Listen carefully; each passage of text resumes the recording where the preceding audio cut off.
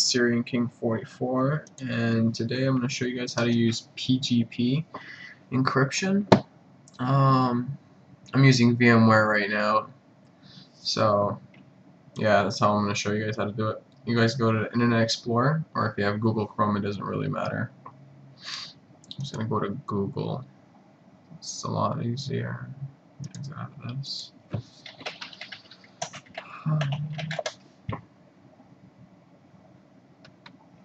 Go ahead and type in PGP for win. Right there, you're going to click download. Let me open this. Click download. Full installer.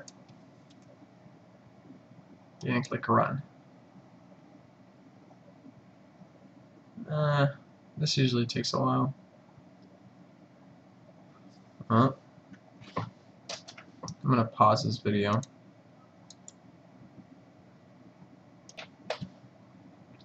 Okay, so it's almost done downloading.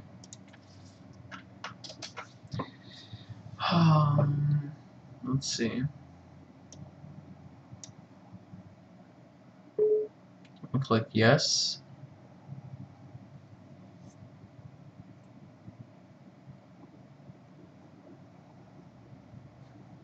Click this thing right here. You're gonna pick either English or whatever your preference is. Click OK. Click next. Click next. Right here, you're gonna unclick Cleopatra. Well, let's unclick this.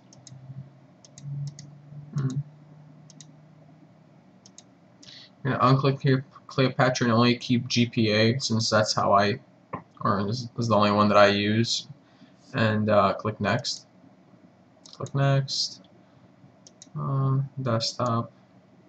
Next. Finish.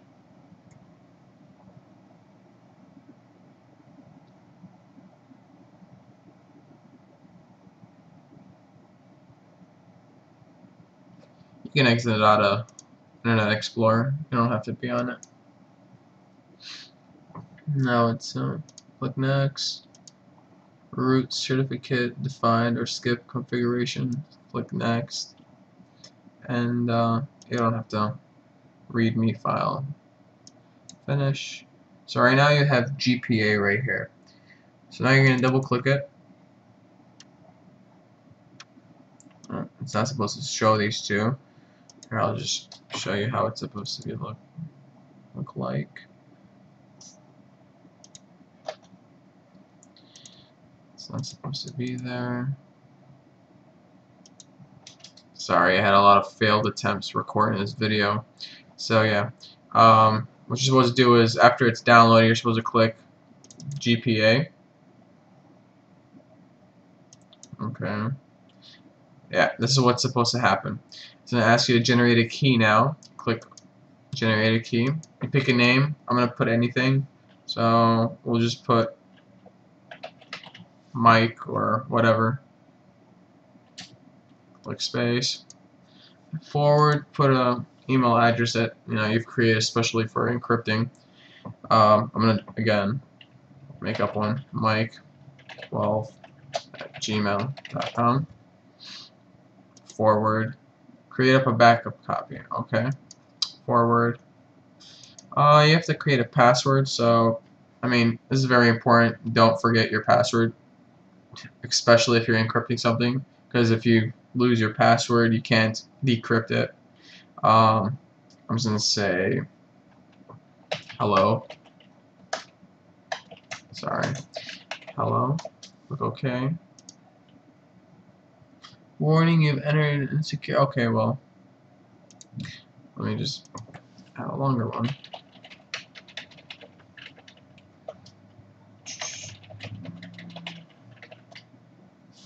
Jeez. Okay. Now it's going to ask you to save it somewhere. I usually just save it on the desktop, or create a folder. And I'm just going to put security key.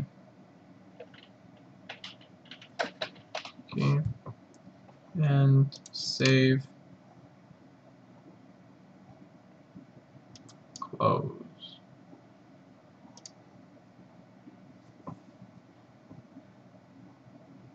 Okay, for some reason this happens, so don't be scared, just exit out of it.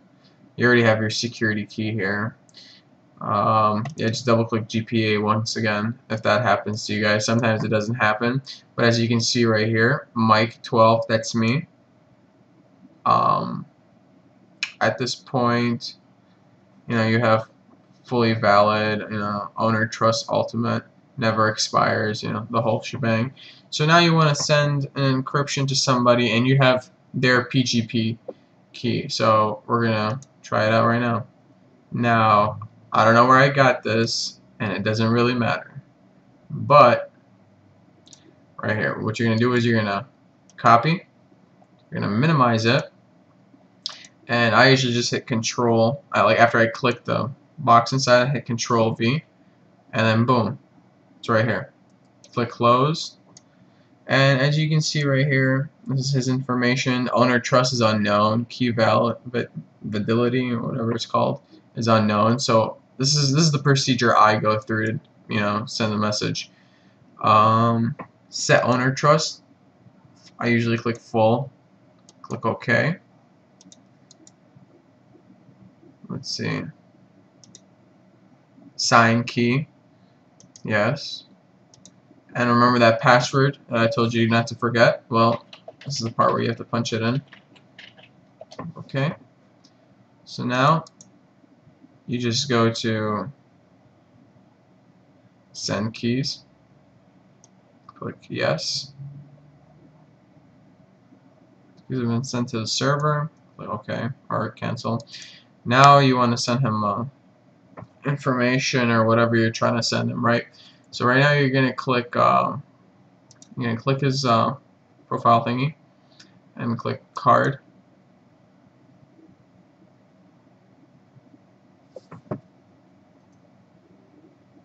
It's taking a while. Remember, I'm using VMware.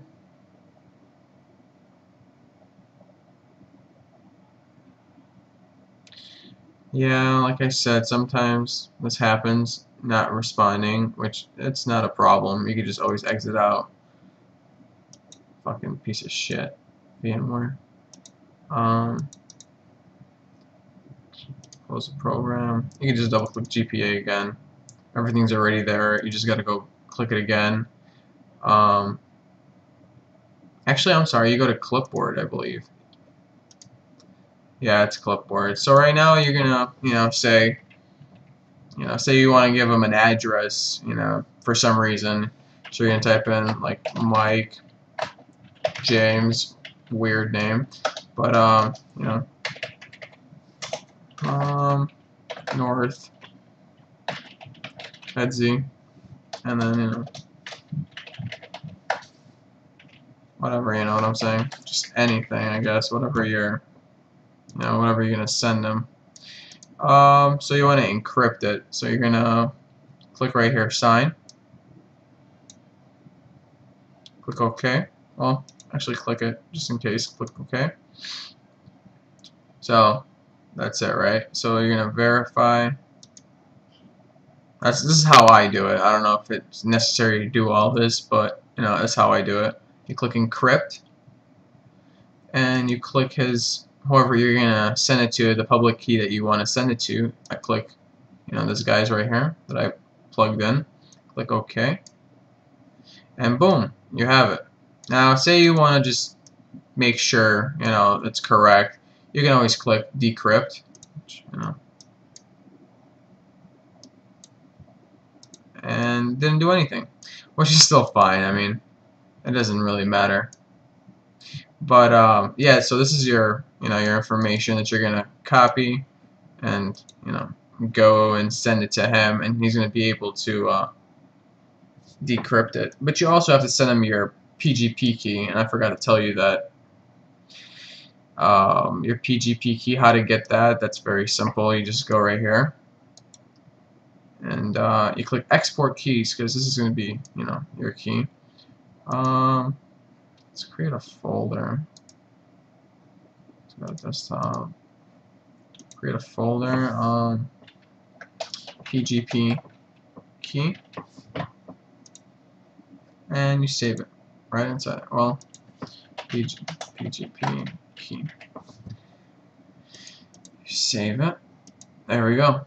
So don't get these two mistaken. Secret key, I have no idea what that is, but I'm pretty sure it's, you know, something important that has value to it, so I just don't throw it away. I just keep it for maybe in the future I figure out what it's for. I mean, you know, maybe if I have to change a computer, I'll have to have this as a requirement to get all my information, you know, credentials and everything. But right now the PGP key right here that I open, and this is my PGP.